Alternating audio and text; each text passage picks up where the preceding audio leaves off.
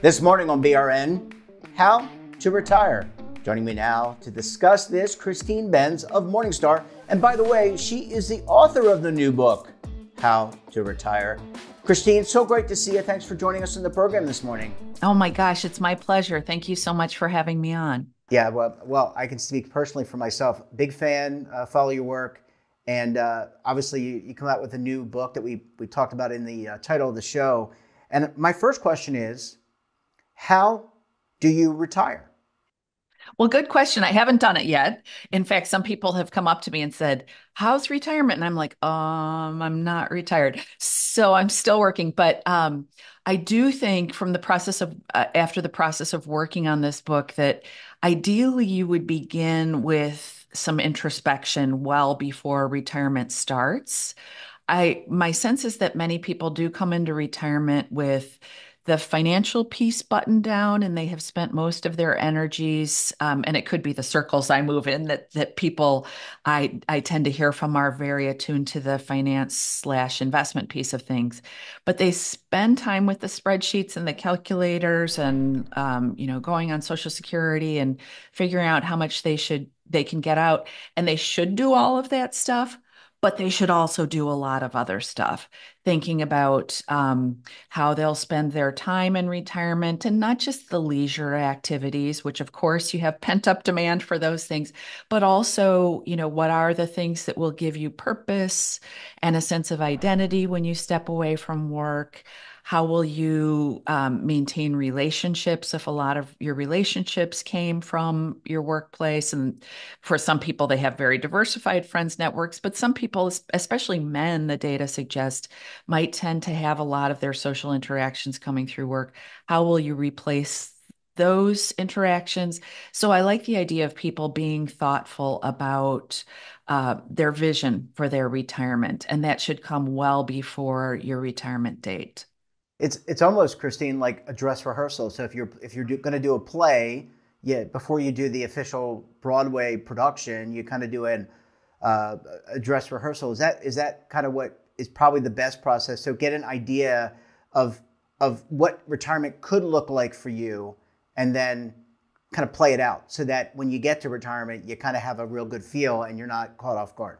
Definitely. So I love the idea of doing a little bit of experimentation. So using, if you have breaks from work where you might normally travel, spend a little bit of time, maybe a week, maybe two if you can spare it, where you are just in the home you plan to live in when you're retired. Figure out what your days feel like. Maybe it's exercise, maybe it's projects, maybe it's some golf or fun relaxation, but dabble a little bit, and that this holds doubly true for people who plan to relocate in retirement.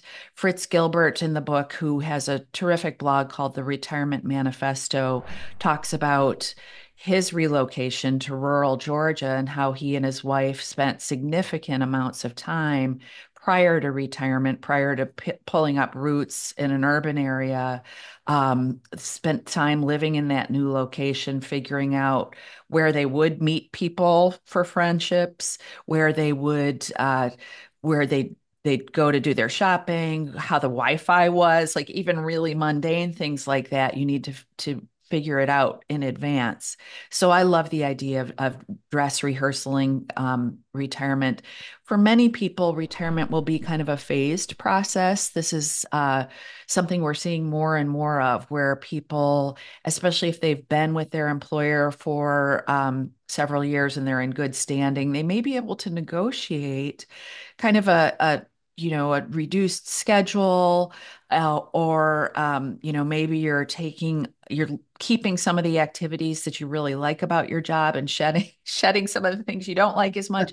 So I like the idea of people being creative versus thinking it has to be a hard stop. Maybe you want a hard stop, maybe you're fully burned out and it's time to take a break and do something absolutely different. But for some of us, we have aspects of our work that we enjoy and that do give us a sense of purpose, and we should try to carry those forward if we possibly can.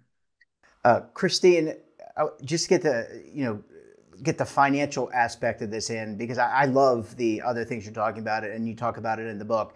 Let's talk about withdrawing money because that in itself, you built this nest egg, and whether you have a pension, whether you have an IRA, whether you have savings, whether you have a 401k, 403b, whatever, you built this nest egg. I find, at least in kind of watching your coverage and others, this taking the money out withdrawal thing is really hard. And I think that takes a lot of time to figure out, like, how am I going to pay for my medical, housing, et cetera? Absolutely. So the technical aspects of safe withdrawal rates, it's a huge topic.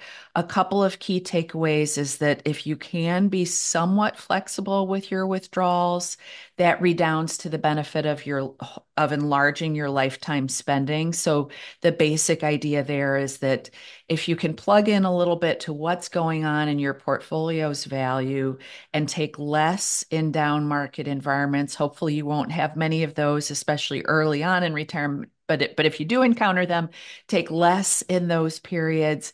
And in turn, you should be able to take more when the market is up, as it has been over the past several years. So being willing to be flexible is one of the key superpowers that Yeah. people have with respect to retirement spending.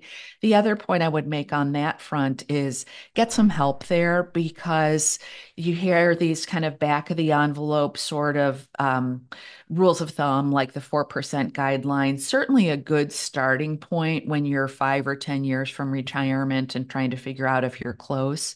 But once you get close to retirement, I think you should put a little bit more specificity around your spending strategy. For many people, delaying Social Security is the greater good for the total plan, and that may necessitate higher spending in the early years of retirement. So you want to explore that possibility and then also explore the implications for how you would construct your portfolio. So if you're spending more to support that delay of Social Security, that argues for having more safe securities in the portfolio that you could draw upon during that period. So that's sort of the technical slash logistical aspect of this. And then, Jeff, you referenced the psychological dimension of switching on spending. Frankly, I think this is something that people really struggle with, especially people who have styled themselves as really good savers throughout their careers, that it's difficult to transition. I know, for myself, there's a tendency to kind of anchor on your portfolio's high water mark, and you just never want to imagine it going lower than that. It's almost like that's your identity, whatever that high level of your portfolio was, and you never want to see it leave that. So I know in talking to older adults that this is something people really struggle with. There's no easy answer, but if you're working with some kind of a professional, at least, just to get kind of a check on how you're thinking about retirement spending, that might give you a little bit more comfort with finally beginning to withdraw from that portfolio. I think that psychological element is so underestimated, and you talk about it in the book, and you're talking about it here. My last question for you, Christine. I know we're talking about retirement, and typically people retire, 65. Although I don't think 65 is really in vogue anymore. My father still works at 78. My mom still works at 77 or 76. Sorry, mom. But I guess my question is, what are the lessons here we have a lot of younger people that watch the program and watch you. What's the lesson for the younger folks, the Gen Z, the millennials, and those that are coming after? What's the takeaway here? Because there's some lessons to be learned from how we're doing it or how our generations are doing it. What's the takeaway? 100% agree with you. Laura Karstensen in the book, she's a researcher at Stanford, made the point that working is good for us, that there's a lot of research that shows working actually ticks a lot of boxes in terms of relationships, purpose, et cetera.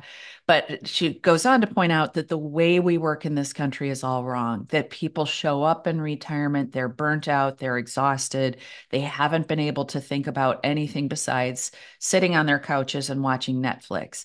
And we also have research that shows that watching TV actually doesn't make us that happy, even though it's maybe the kind of thing that we do at the end of the day with our partner while we're eating dinner or whatever. In retirement, day upon day of doing that does not make people happy. So ideally, if you're still working, you're a younger person, you would find a way to take breaks throughout your life cycle. So there may be points in your life when you're raising kids or you're shouldering care for adult elderly parents, whatever, that you would find a way to take breaks. And I like that some employers are getting on board with this, with sabbaticals, and really helping employees address the work-life balance thing. So if you can find a way to strike that balance earlier in your career, I think that's a much better way to do it than showing up in retirement exhausted when you're 65 or even older.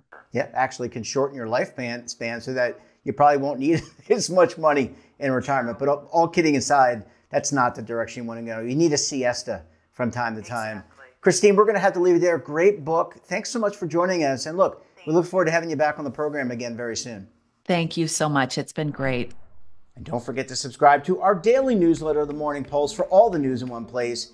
Details at our website. And we're back again tomorrow for another edition of BRN. Until then, I'm Jeff Snyder. Stay safe, keep on saving, and don't forget, roll with the changes.